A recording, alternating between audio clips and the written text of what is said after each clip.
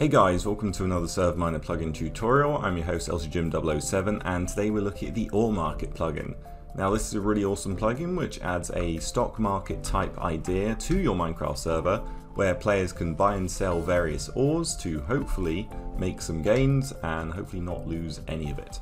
So it works in a way that if you sell a ton of product, it's obviously going to lower the price of it, and if you buy a ton of product, it's going to make it more rare and therefore worth more, just like the stock market in real life. So you can see every so often in chat it's going to tell you what everything is valued at. Now I sold a couple of diamond ore. What that's done is obviously lowered the cost, so it's gone down 17%. I haven't touched gold or iron yet, so they're still at the default price. But if we were to do /open market, that's going to bring up the GUI. Now there's not too much in here.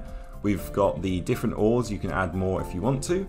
And then we've got the close button and then our current balance. Now if I look at diamond ore, you can see I can left click to sell a diamond and right click to buy a diamond. And as I was saying, if loads of people were buying diamonds, there would be not many stock left and therefore it would be very expensive. And then if everyone was selling diamonds all at once, they found loads of ore veins, therefore it would get really cheap and there would be too much stock. So you can change how much the price changes every time you buy or sell it. So if I were to left click, you can see the price goes down even more. So it's now 24% less than the original and the value is now $700, and I could just spam this all day if I had a ton of diamonds to get rid of, and that's going to make it very cheap to buy. So if my other account was on and he wanted to buy some diamonds, now is a great time for him to buy that. And you can obviously do the same for gold, although I don't have any, and I can do the same for iron. So that is how it works in game. There's a couple of other cool commands. If we do /om-crash, this will create kind of a market crash situation where everything gets decreased by up to 80%. So if we go back to the open market GUI, you can now see diamond is worth $26, 97% change. Gold's gone down 80%, and then iron ore is now 88% less. So you can actually set it up in the config file where that market crash happens periodically every X amount of hours or whatever. So let's go ahead and head over to the config file and see what we can change in there. So here we are in the SM Picnic control panel, and as you can see there are 3 YML files. Let's look at the config.yml first of all, and there's only a few things in here we can change. We've got the prefix for anything in chat that appears.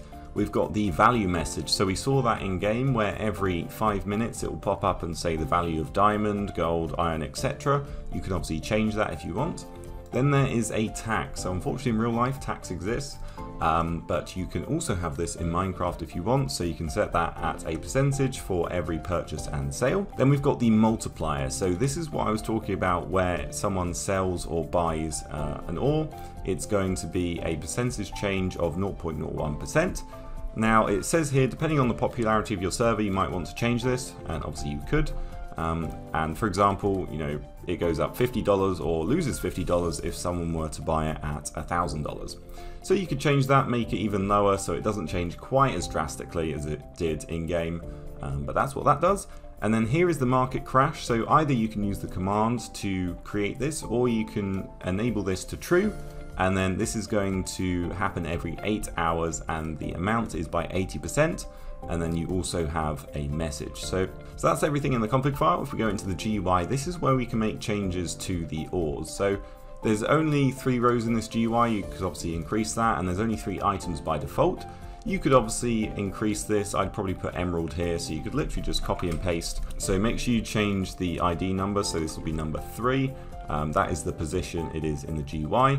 Make sure you change the name, so this will be emerald, and then you'd want to also change the name down here. And then we've got the law, which is all the values and the cost, etc. And then you can change how much it costs by default. So we'll start with 1,000, the value will also be 1,000, and then the stock will start at 5, for example. So that's how you'd add another ore or ingot or something. And then finally we've got messages.yml, nothing too much in here, just various messages that will pop up in chat. So here we are on the spigot page. You can see it's updated from 1.12 to 1.17. If you need more information on it, you can read up on the documentation or contact the author. If we scroll down, we've got a couple of GIFs showing how it works. We obviously looked at this in game, and then we've got the various YML files where you can change things and tweak it to your liking. But if you need a server to host it, check out ServerMiner.com for the best and cheapest hosting around. That's it for me. Subscribe, like, comment, and I'll see you next time.